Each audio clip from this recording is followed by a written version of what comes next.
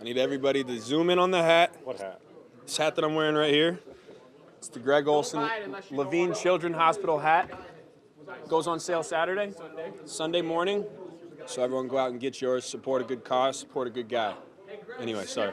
What's your favorite Thanksgiving food, and do you call it stuffing or dressing? You call it stuffing.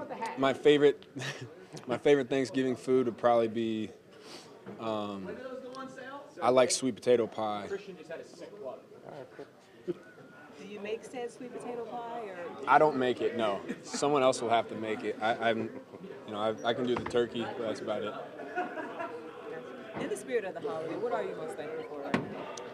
Good question. I'm thankful for a lot.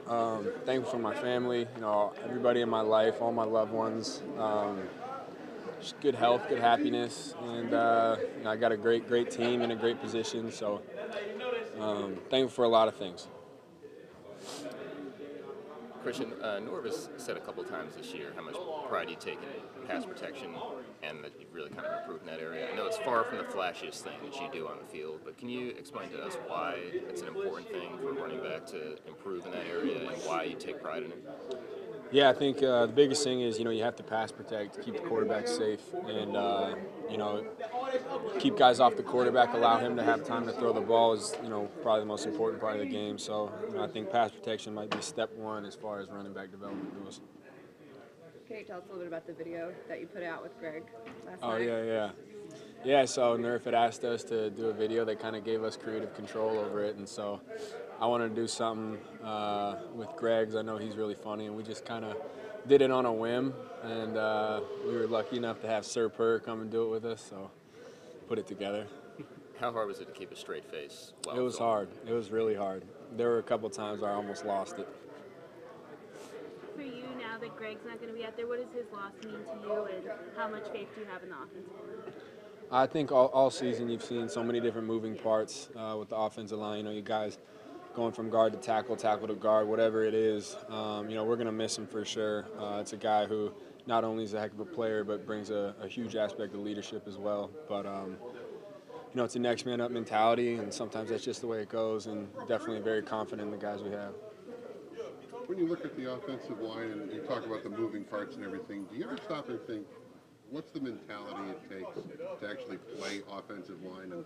Because there are no stats for those guys. I mean, it's a pretty thankless job. And the most satisfaction that GVR told me was that when you hear the crowd erupt, when you break into space, they know it's going to go for a long run.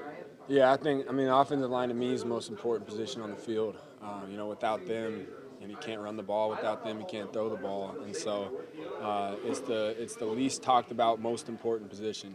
And, those guys sacrifice a lot. They don't get, a lot of the attention. They don't get a lot of the glory, but they deserve the most. So very thankful for them as well. Speaking of Thanksgiving and things I'm thankful for, the offensive line.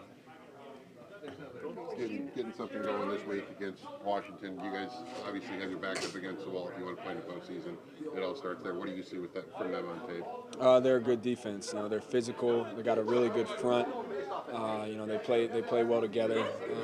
I think they're a lot better than the record as well. So, they're a team that's hungry, that has athletes all over the place. So, at the end of the day, though, I say it every week. It's always about us and executing and moving the ball forward and limiting mistakes. Just looking at high school football in the area, do you have a relationship with him Shipley at all, or have you talked to him? Yeah, I talked to him one time. I had seen kind of the stuff he was doing. I was watching the news, and they kept talking about him, and saw that he was number one running back in the nation or something. It's pretty cool. It's right down the street. So I had sent him a message, and just said, it's been fun watching you or following you a little bit. So nothing, huge, but definitely been fun watching you. Yeah, we had talked to him, and he named you as the person in the league that he looked up to the most. So to have kids in this area kind of looking up to you, what does that mean to you? Oh, it's cool. I love high school football. I think, any chance you get to, talk to some of those guys who are going to have a bright future, it's fun for me. That's a guy who, whether he knows it or not, and a lot of guys around the country, 4 or 5 years from now, who knows? So I had some guys when I was in high school that kind of talked to me, and that meant a lot to me. So I figured I'd try to return the favor.